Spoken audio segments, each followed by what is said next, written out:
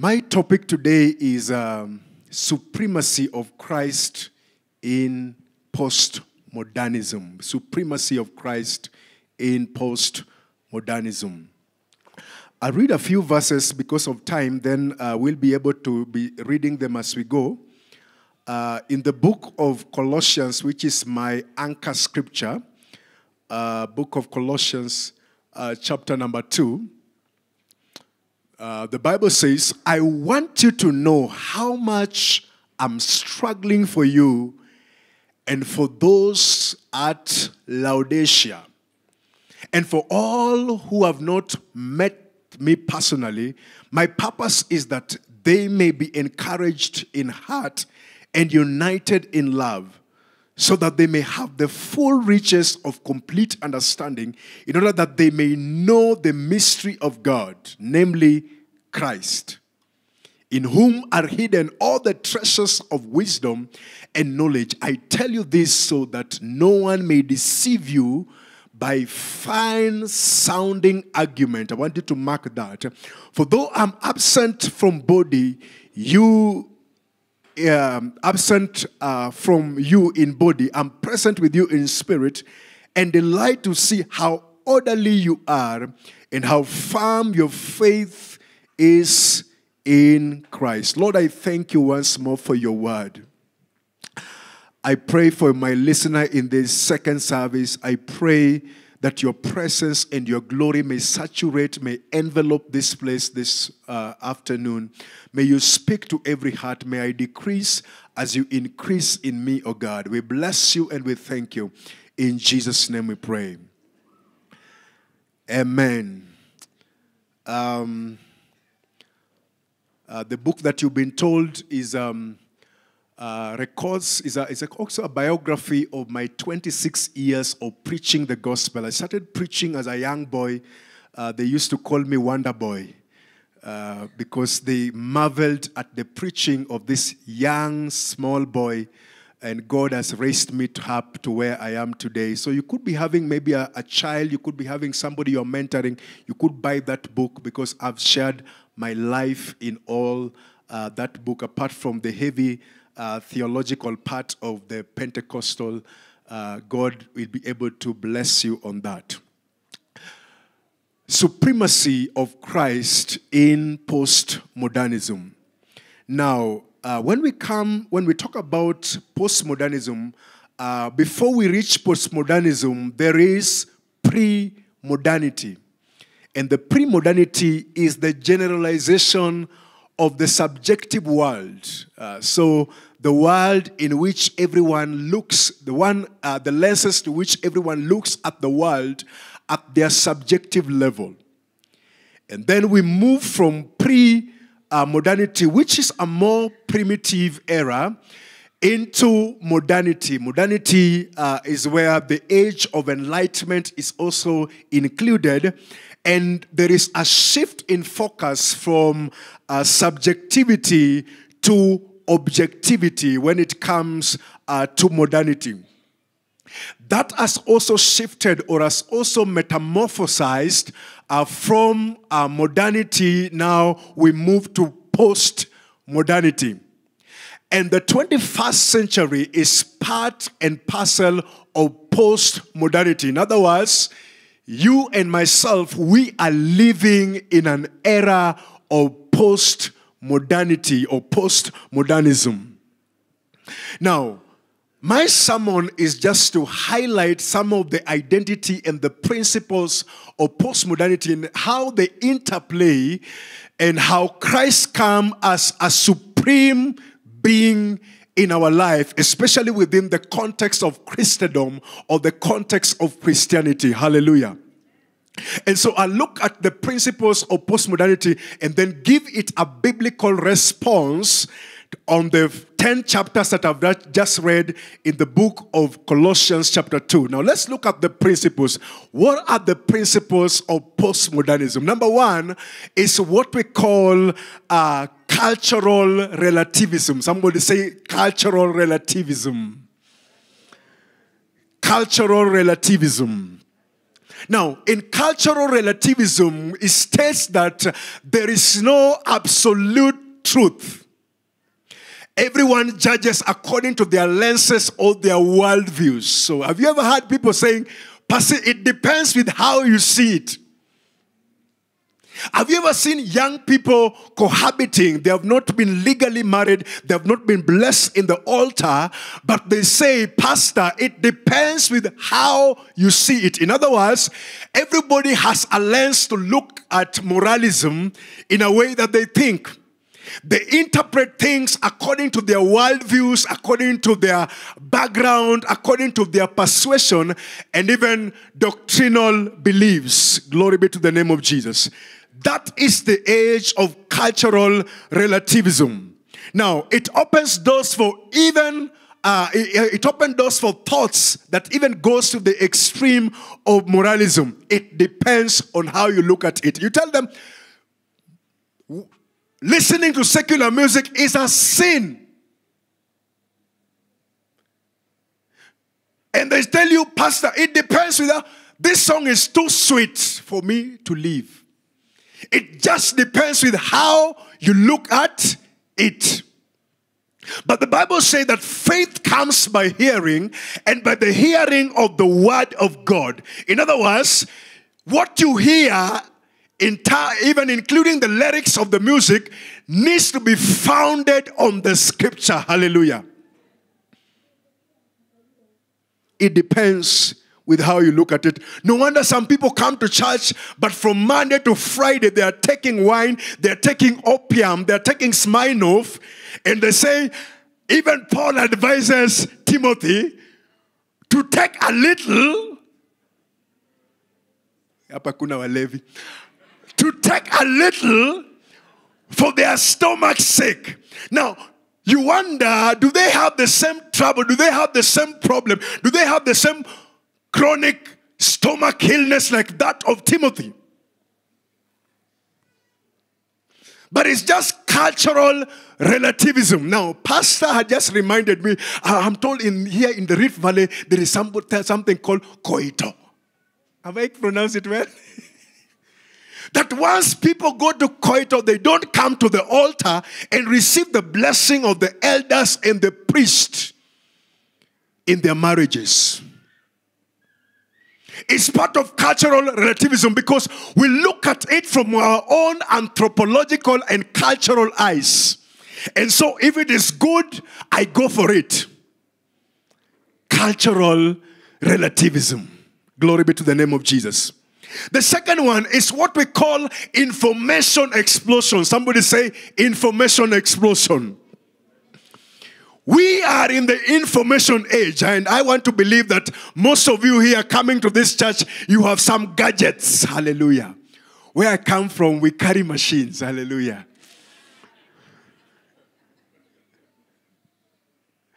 You have some gadgets there that you can Google something and it comes. Now, in the age of information explosion, just by a click of a button or the use of a search engine, you can be able to get information on your screen. Glory be to the name of Jesus. And I was saying in the morning, in this era, I sympathize with doctors. Because how many are medics here? Because people come to you as a medic when they have already Googled their ailments. So you send them to the library, but they are so subjective in their thinking, and they're feeling, doctor, this is what is making me sick. This is my sickness. They now don't believe in that research, the scientific research. They say, this is what? This is my disease. I also sympathize with the teachers, lecturers, and professors. Because you sit in a class and people are Googling. And some of the things they're Googling, in the academic arena, they don't have any academic credibility.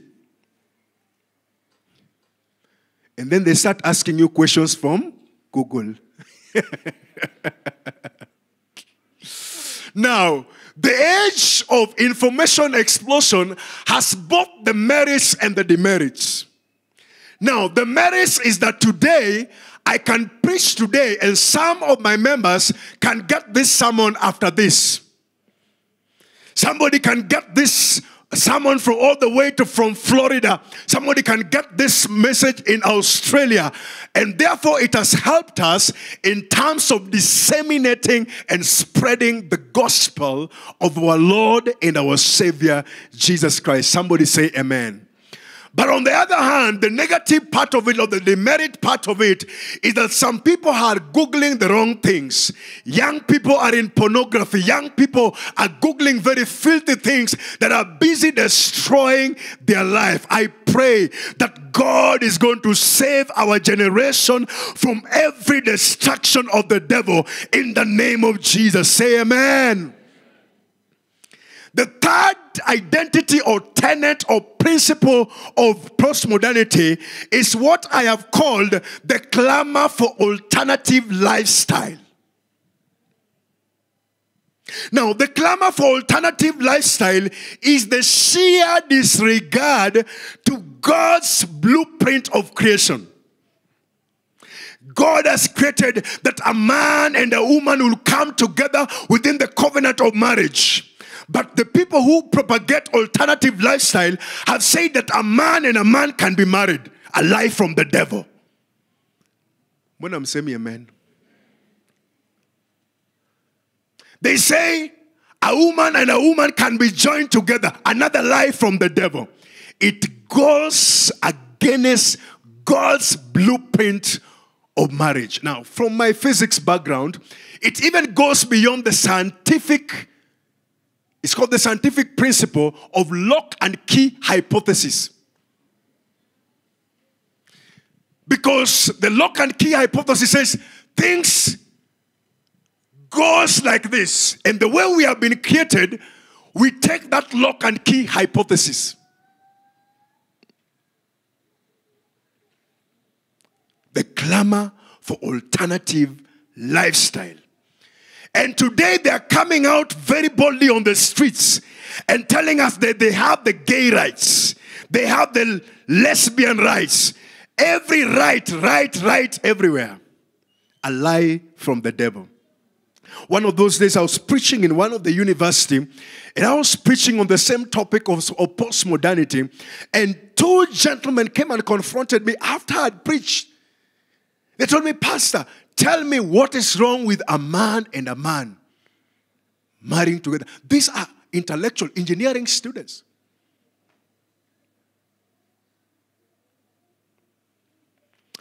I had to take them through the scriptures and tell them about God's original plan in His own scriptural master plan. Glory be to the name of Jesus. The next one is the challenge of disregard to authority. If you have children who are disobeying you, that is part and parcel of the era of postmodernity. It begins right from the basic unit of the family. It moves to the society for those that are in authority, and it moves up to the point where people question the authority of the Holy Scriptures. So if you are a Bible study leader and those people don't listen to you, it is part of postmodernity. They don't come. Wameregister lakini hawakujangi. Na wasemi mbona wakuji. They have enlisted for ministry, but they never come for practice. They never come for prayer. It is part and parcel of questioning authority. Who are you to tell me? And that is the problem that we even have as the clergy. People no longer listen to the voice of the prophet or the voice of the priest. Jesus Christ says, my sheep hears my voice. But it's a complete contrast. It's a complete paradox in our generation today.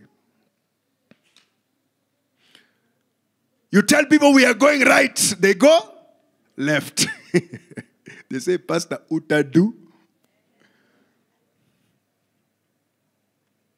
Utadu is a phrase of impunity. Impunity in the church. Impunity in our homes. Actually, you tell them, don't watch this channel. That's the channel they'll watch.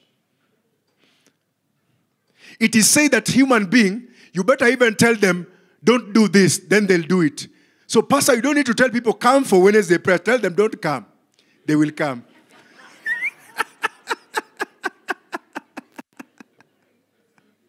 Because in a state of defiance, they defy the authority. They even question the credibility and the integrity of the Holy Scriptures.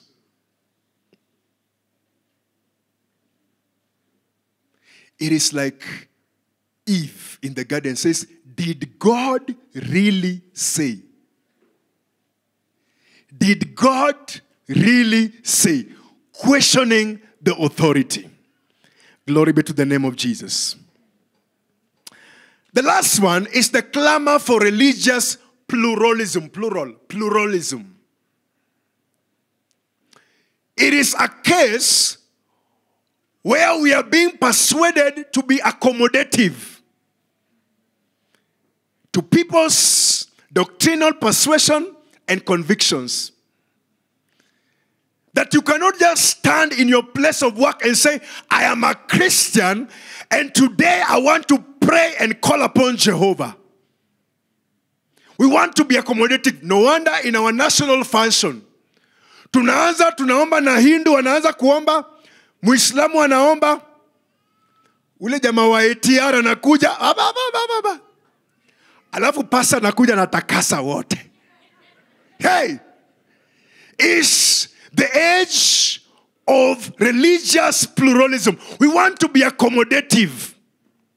In our schools, we want to be accommodative. I learned here in Maseno University, and we used to have even a mosque inside of the university. We want to be accommodative.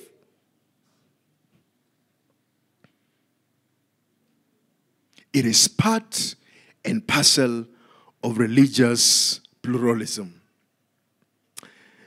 Postmodernism is a modern philosophy that shifts our attention from the supremacy of Christ and makes us to submit to other beliefs, to other philosophies that are not godly in our lives. And since we have said that there is nothing that is new under the sun, the Apostle Paul in the book of Colossians finds himself with the trends that were around Colossae church. These guys were going through Christ. The church was established under the leadership of Epaphras, who was the resident pastor of that particular church. But the church begins to receive a lot of contradictory doctrine from the people we call the Gnostics.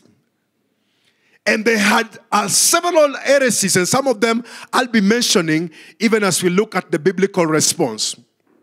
But Colossians, like Ephesians, Philippians, and Philemon, are actually captivity book. Paul writes these scriptures when he is in captivity under house arrest in Rome. No wonder he says that I am not present with you physically, but I am with you in the spirit. Glory be to the name of Jesus. Even in his captivity, he begins to respond to some of the issues that we see in these particular scriptures. These people receive some modified teachings like today's philosophy of postmodernism of the 21st century. And they embrace what I have entitled as spiritual subsidy. In other words, Jesus is not enough. You have to mix Jesus with something. I have people who come to church, but they still go to visit diviners. I have people who come to church, they serve in the ministry, but they have some things that they have tied in their ways to protect them. That is what we call spiritual subsidy. In other words, you feel your business cannot prosper unless you go and add something, a subsidy on top. This teaching had infiltrated the church and they were deceiving them to think that they had to add something on Jesus.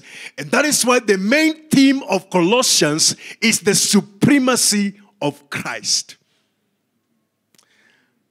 Pastor Kiprop, what did we call it in Kalenjin? Jesus is enough. Yes?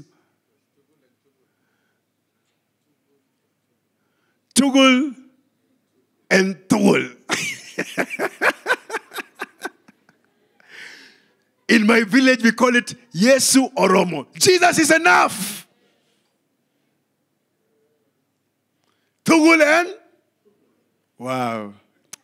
I've come up with a very powerful calendar. I'm going to shine there with it. Paul reminds them that Jesus himself is the very fullness of God. Everything is founded in him. Therefore, he is self-sufficient. You don't need to add anything. Some people talk about God helps those who help themselves. My friend, if you can help yourself, leave God alone. It is not even in the scriptures. But most of the times when we were in college and people want to use Kenya, they say, you know, God. So our brother filled with the Spirit is just dabbing.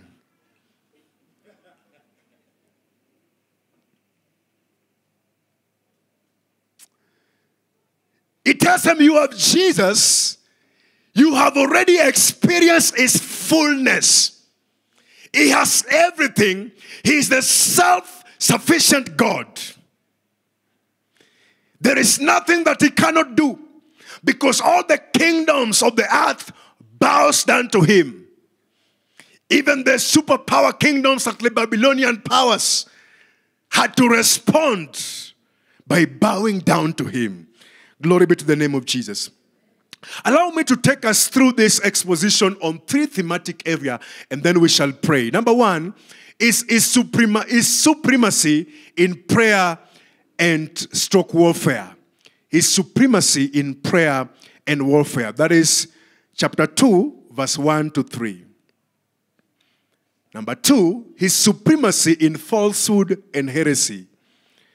Verse 4 to 5. And lastly, his supremacy against human philosophy. From verse 6 to 10. Let's begin with the first one.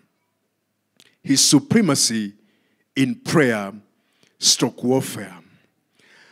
Verse 1 says, I want you to know how much I have agonized for you and for the church at Laodicea. Now, other version says, I want you to know how hard I'm contending for you. Other version says, I want you to know how I'm wrestling in prayer for you. Prayer is one of the spiritual warfare that can help us to fight all the negative trends of postmodernism.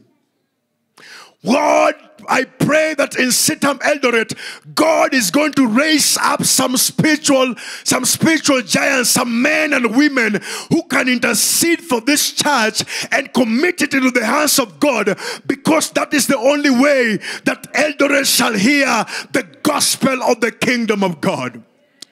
I pray that the Lord is going to raise up some intercessors that are going to kneel down, lift up their voice to God, worship the Lord and tell God, our generation is not going to go into postmodernism, but they will rise up to serve you for the glory and for the praise of God. I pray that the Lord is going to raise up some women like my old mother who used to wake up at 3 a.m. to pray for us, mention us by name, the 7 of us, and today we are preachers because of that investment of prayer.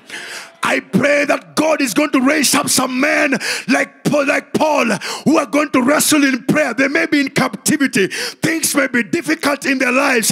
Things may be tough in their lives. But they rise up a voice to God and worship him and wrestle in prayer for the glory and for the praise of God. Paul was a great spiritual Paul had a great spiritual conflict. The Bible says he wrestled in prayer against satanic forces, against anything that exalted itself above the knowledge of the word of God. He knew the only way to defeat satanic forces was by prayer. Postmodernism requires men who can wrestle the enemy in prayer and take out every weapon out of them and begin to celebrate the goodness of the Lord.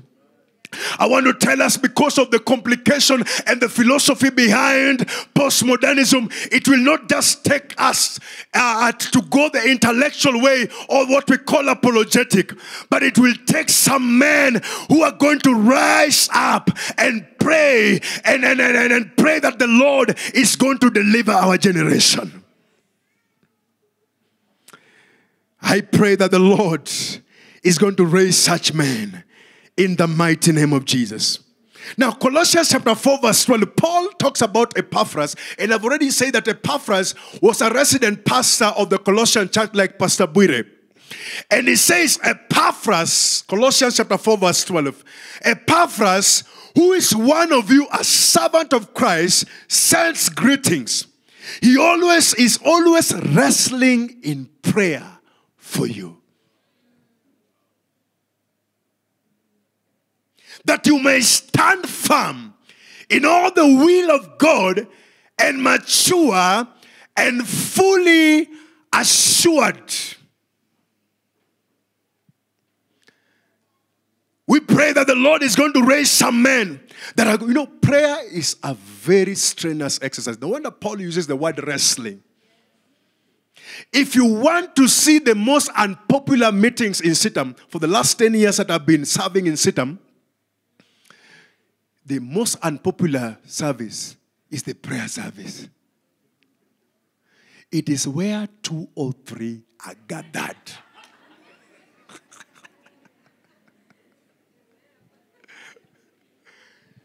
It is where 2 or 3 are gathered by His name. On Sunday, we celebrate mega churches and big churches like Sitam Eldoret. But on Wednesday, my friend, I'm busy, Pastor. I close late. Pastor, something came up. Even in Eldoret, where we don't have a lot of jam. Pastor, jam.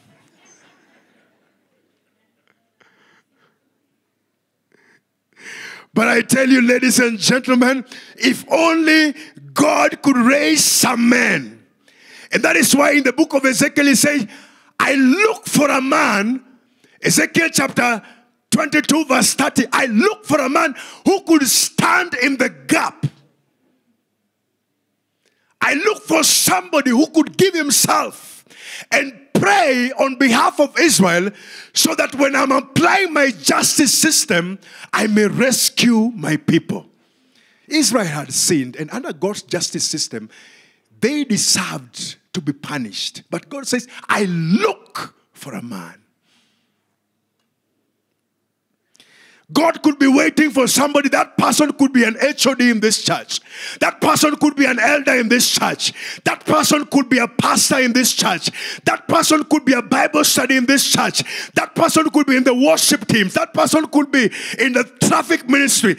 God is waiting for that man that can stand in the gap and pray and wrestle with Him. 2 Corinthians chapter 10 verse 4 to 6 says, the weapons we fight are not the weapons of the world. On the contrary, they have divine power to demolish strongholds. We demolish arguments. Look at that. Every pretension that sets itself against the knowledge of God. And we take captive of every thought to make it to be obedient to Christ. Paul agrees that the weapons we are fighting are not physical weapons. In other words, he says, if this battle could be won by a grenade, we could go to the barracks and get grenades. If this battle could be won by G5, we could go to the barracks and get those weapons. If this battle could be won by AK-47, we could go to the police and win it. But this is not a physical battle. This is not the battle in Haiti. This battle is spiritual, and therefore it requires a spiritual battle to fight it. One of the weapons that God has given us is called prayer. Prayer is both an offensive and defensive weapon. When we pray, something happens in our lives. Are there grandparents here who are tired of their children going into drugs? Are there parents here who are tired of their parents going into drugs? Can you begin to wake up and begin to pray? Begin to groan for them. Begin to prophesy over their lives. And something will happen in the name of Jesus. Paul longed for the saints to be united in Christ, enjoying the riches of his blessing. And he says in verse 3, in Christ we have all the treasures of wisdom and knowledge. No wonder nowadays, when they need a good accountant, they come to churches so that we pastors may give them reference. Because you are full of knowledge and wisdom. When you are in Christ, you have the treasures of Christ's wisdom and knowledge. Glory be to the name of the Lord. Let's go to number 2. His supremacy in falsehood and heresy.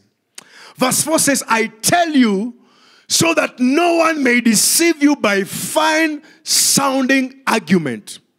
For though I'm absent from you in body, I'm present in spirit, and delight to see how disciplined you are and how firm your faith is in Christ. Now, in this scripture, Paul actually responds to some of the arguments that were being peddled around as heresies. Now the first one, they said angels must be worshipped. Chapter 2, verse 18. Paul says, angels are not to be worshipped. Christ alone is to be worshipped. Angels are messengers. In fact, don't even call your children angels, because angels are messengers. The angels need to be serving your children.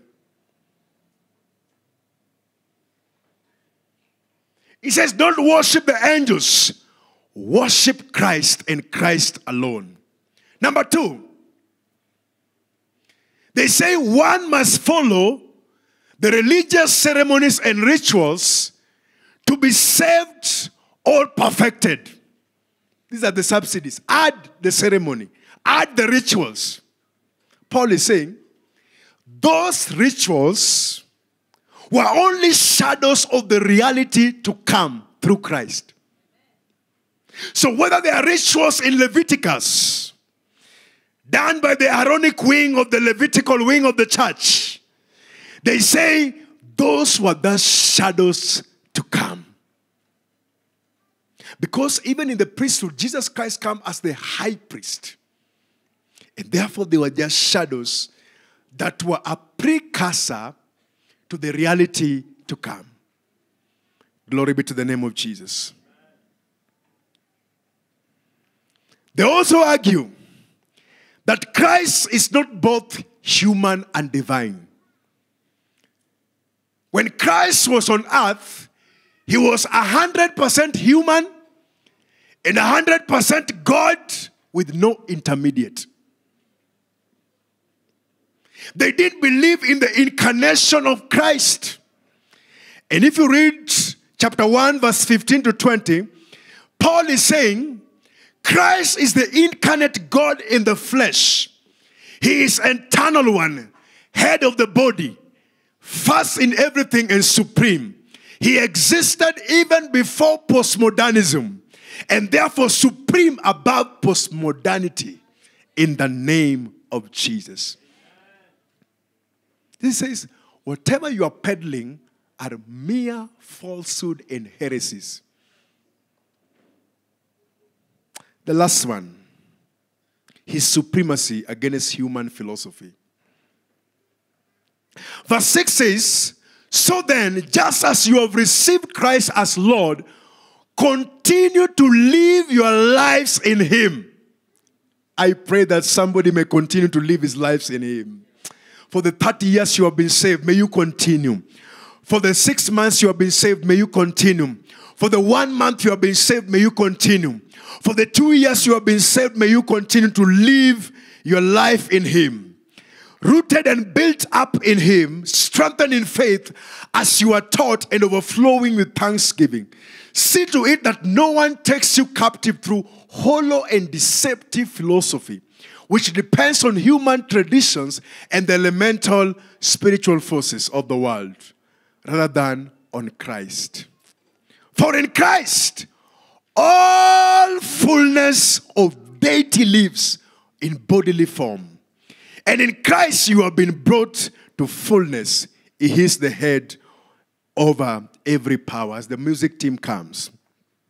So there are 3 things that we see in this scripture. Number 1, the instruction to believe.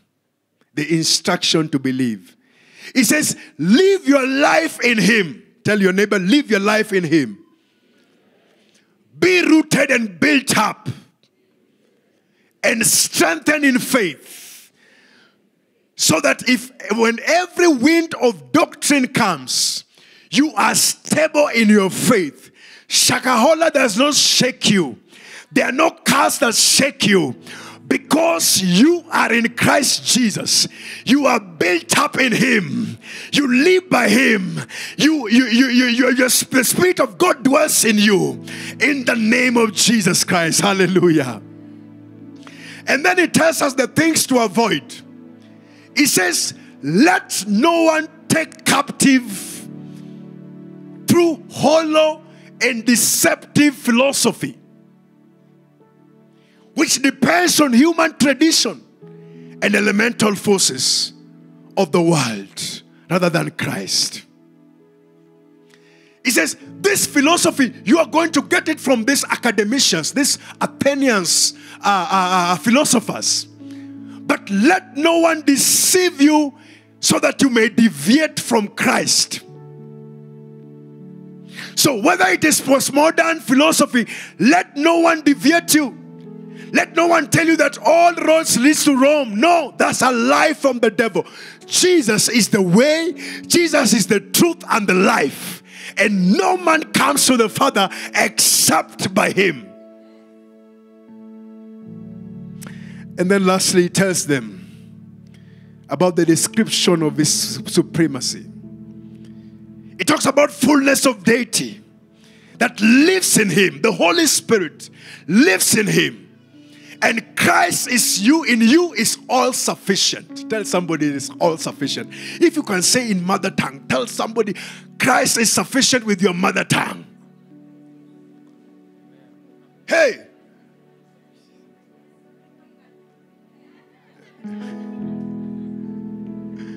He is all sufficient. He is the head of every power, every dominion. That is why demons bow to Him, because He has the fullness of deity inside of Him. The Bible says that he who is in Christ is a new creation. The old is gone, and behold, the new has come. The Bible says, if God be for us, who shall be against us? He says, no weapon that has been formed against us shall be able to prosper, but every tongue that shall rise against us shall be able to be condemned in the name of Jesus. I tell my people in Machakos that please, if you fear these witches, ask me to go and stay next to them. The other time I was telling them that even if I get a crate of egg near my door, I will take that crate of egg and prepare a good omelette. Na pilipili kwa umbali. And I'll take a nice breakfast because the Lord has provided. Because I'm serving a great God, the God of Shadrach, the God of Meshach and Abednego, the God of Abraham, the God of Jacob, the God of Isaac. I don't know which God you're serving. I don't know what they're planning about your children. I don't know what they are planning about your business. I don't know how they are planning about your business. When you call upon Jesus, something happens in your life. He is supreme.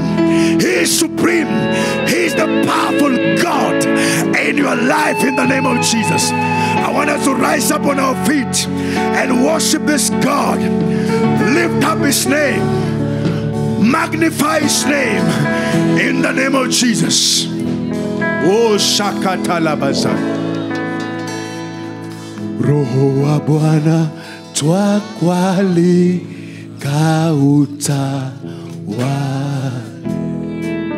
Roho wa Bwana twakualika utawale. Karibu, fanya mapenzi ya Bwana. Oh, somebody, I want you to concentrate to Jesus. The Lord is in this place.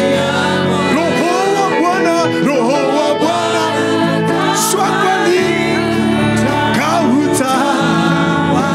Roho wa Bwana, shandele. Hey, karibu Yesu, karibu Yesu. Fanya mapenzi, mapenzi ya Bwana.